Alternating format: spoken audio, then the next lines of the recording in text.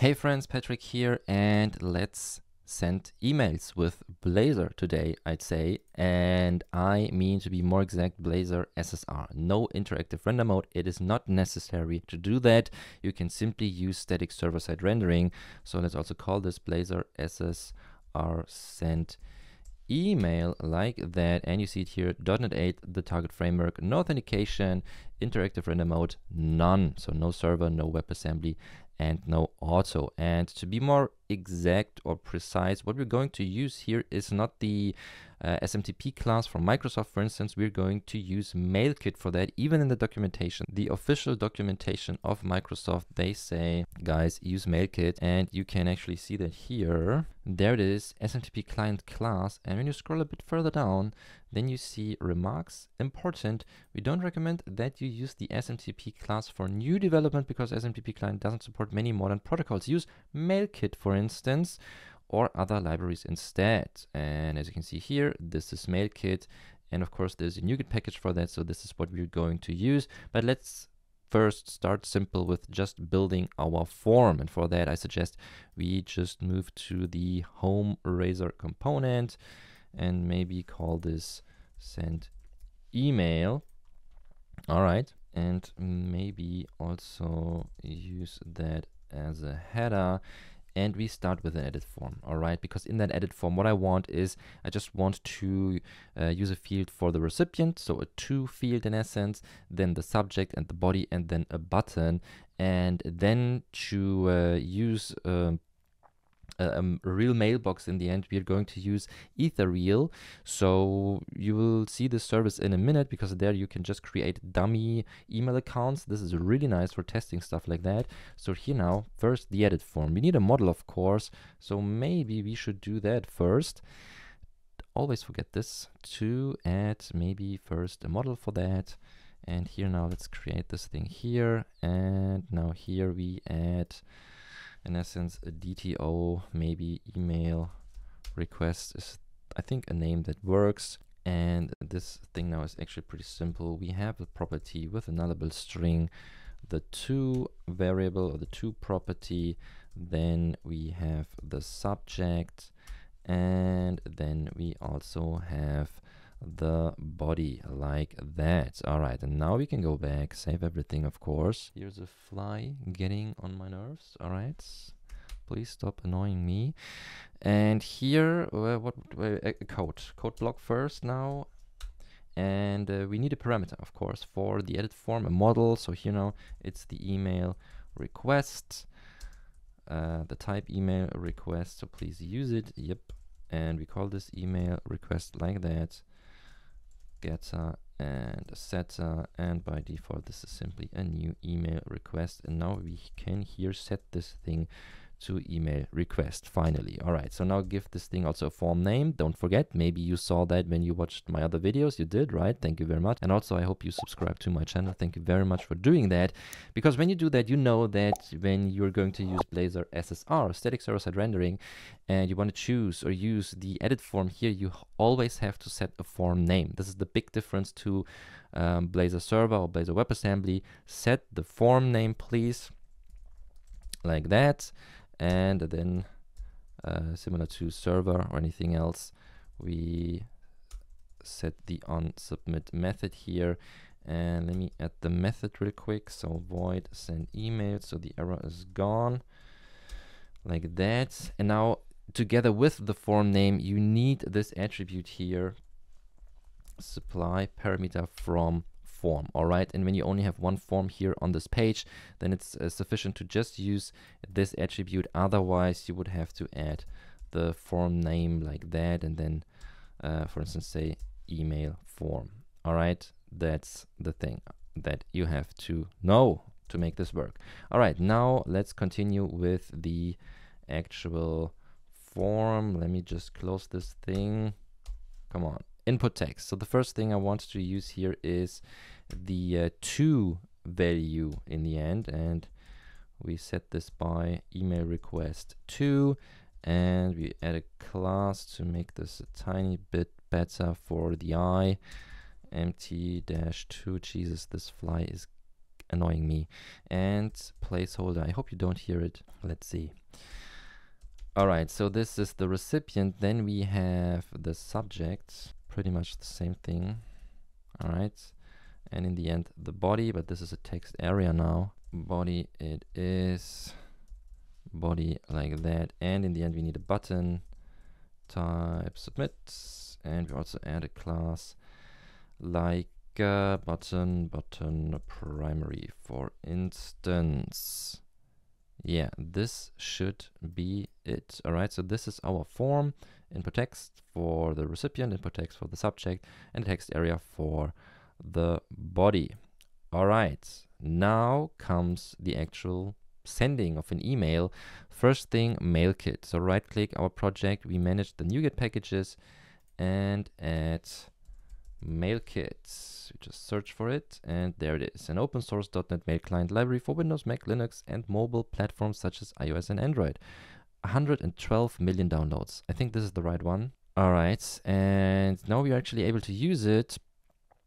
So I will start with writing the actual code and then fill in the username, the password, and the port, stuff like that later when we have our account. All right, so let's do this together now. First, the actual email is a new MIME message like that, and now you know, or you see, we need MIMEKit here for that first, and then we set our values. So first, from email from, and you see here, this is an internet address list. So what can we do here? Well, we just add something, and this has to be a mailbox address, and we parse a string here to make this work.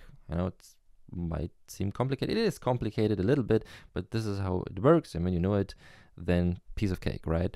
So after that, the recipient, pretty much the same thing, mailbox address, parse, and here we will enter our email address then. All right, now the subject, this is pretty simple. This is just the email request subject.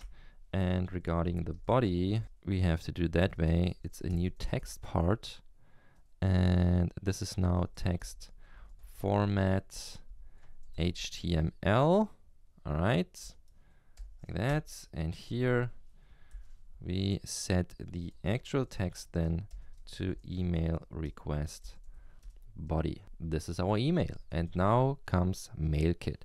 So here we say using var SMTP new SMTP client like that, and when you hit Control and period, you have two options here now. It's system.net.mail or mailkit.net.smtp. Please choose that one, mailkit.net.smtp. Very important.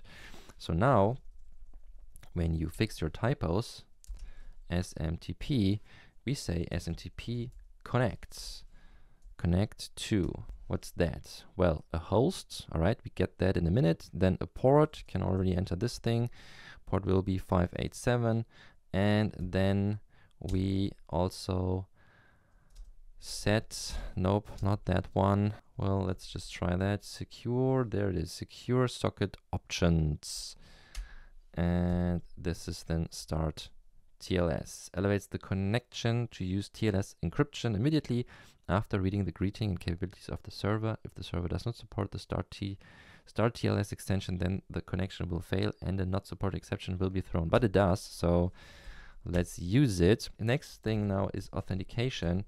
Nope, not authenticated. Just authenticate with simply username and password. All right, again, we will enter that in a minute. And in the end then, we send our email and disconnect with true.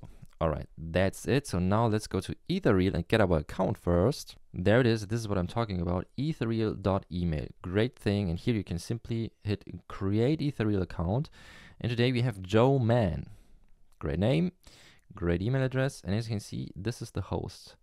All right, so maybe we grab this one first and enter it here. So SMTP Ethereal.email it is. All right, and now regarding the email address, this is our email address. And let's use that as the hard-coded sending address, so the sender of that. And this is of course BS here. I just wanted to add the to of email request. All right. Yep, this looks good now. And let me also add it here. This is the email address, and the password is now this thing. All right. Again, short recap, because maybe this was confusing. I totally forgot that, of course. For testing purposes, maybe I just enter the same email address here, hard-coded, but now we just use the form. I think this makes sense. So first, a MIME message with the from email address. To will be set by the form. All right, so email request to. Then the subject also set by the form or by the user, and same thing pretty much for the body. And then here we need MailKit for the SMTP client, and here we just use our Ethereal email stuff, so the host, the port, and then also some options, as you can see here. All right, so secure socket options .tls.